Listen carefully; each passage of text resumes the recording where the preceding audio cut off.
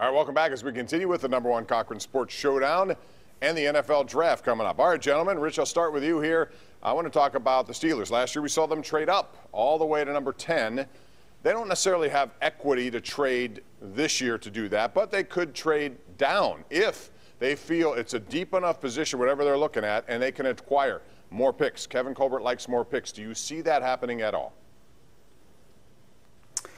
I don't think they're going to stay where they are, but I think they would trade down more than they would trade up if you had to give me that option, and to acquire more picks because, yeah, they don't have as many as they have had in years past. So I could see them potentially trading down and say those running backs aren't there and they want a specific wide receiver that they know will be there later in the second because it is a deep wide receiver draft. Then potentially you could do that and maybe add another fourth or something.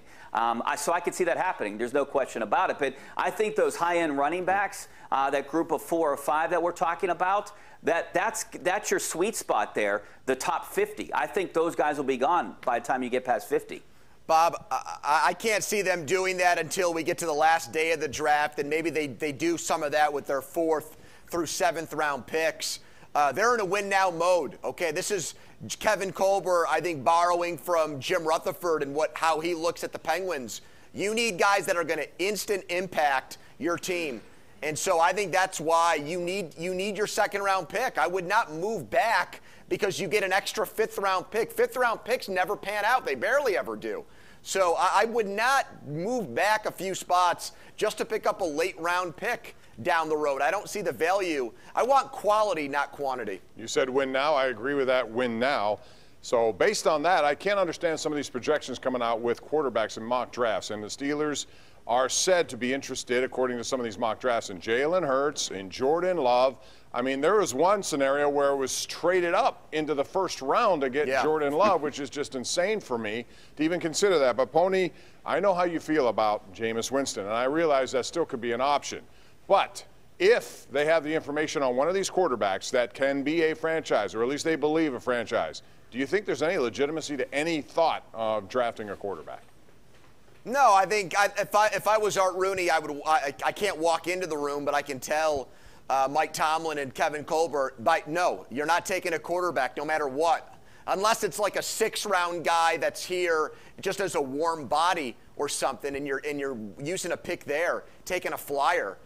Ridiculous. These guys are sniffing glue to come up with these ideas. It's just preposterous, Bob. They need a quarterback that's better than Mason Rudolph. That much is clear. That much is known. He can't play. They need to get better at backup quarterback. But you don't take a shot on a 2nd-round guy and say he's our Ben Roethlisberger replacement. No, that's a bad idea.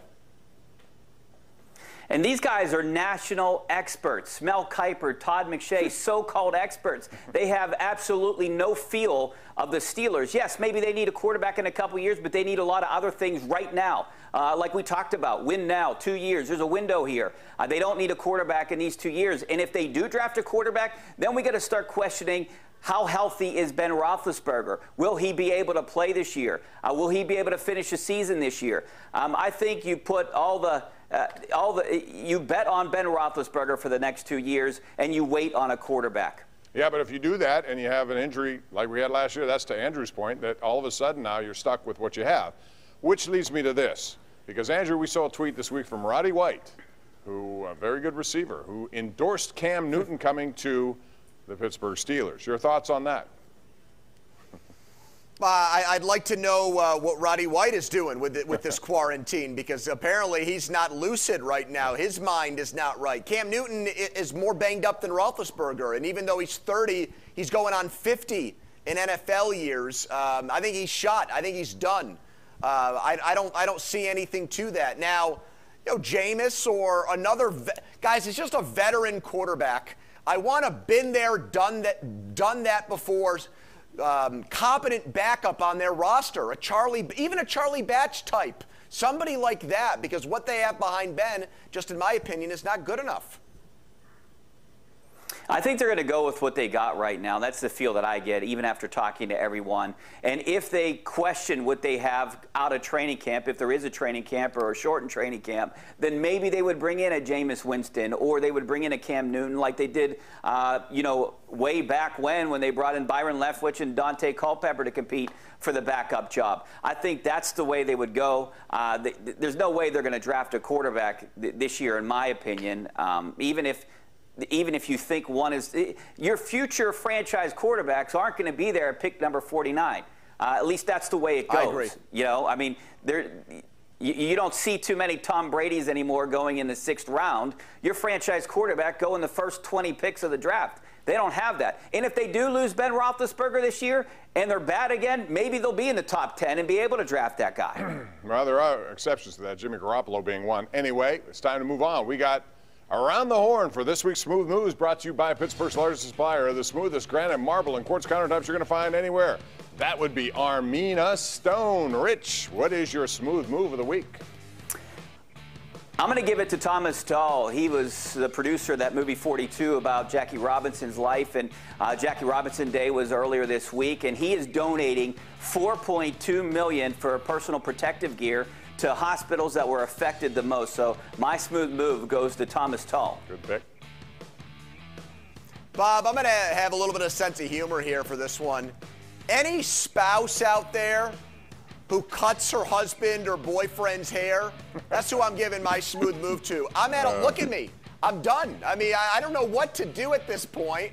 I'm afraid I don't trust her with scissors or a razor or an electronic razor for that matter. And so I don't know what I'm going to do, but other people, they might have somebody who's hooked it up for them. I'm not that lucky. Yeah, I like the look, Andrew. I wonder what Rich is going to do. His hair never moves. He doesn't need any assistance there. Just lets it grow. I'm waiting it out. Put all that product in there, and it's easy. All right. Armina Stone, Pittsburgh's largest supplier of the smoothest granite, marble, and quartz countertops you're going to find anywhere. Check them out at Armina Stone. When we come back, Christian McCaffrey. Is he worth $16 million a year? That's next.